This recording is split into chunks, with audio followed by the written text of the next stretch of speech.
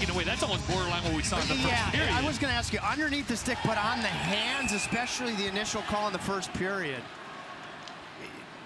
You know, years ago when you played, that's a stellar play, but when you're underneath the stick on the hands, preventing a scoring chance, oftentimes you see that call. And when you see that call, the team is already on the power play. Shane, let's take a look at this. Skate almost to the face, scary moment. Oh my. Oh my. Oh my.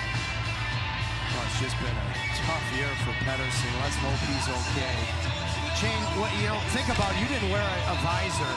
Now, it caught him lower than the visor, but boy, is it good to see players wear visors. On the visor, and I agree with you that, you know, basically every player in the National Hockey League is not wearing this visor, but he's had such a tough year, and this is just more and more frustrating, but a very scary moment, especially what we've seen a few weeks ago as we continue to remember.